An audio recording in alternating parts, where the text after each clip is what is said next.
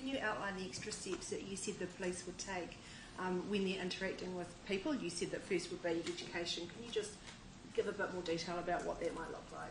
Sure. So right around New Zealand you will see the very friendly face of the New Zealand police. As we engage with people and educate people, and we did have people overnight who claimed they knew nothing about this, knew nothing about the requirement to stay home. So very much in education. If people breach the requirements, they will be warned, and we'll keep a record of those people.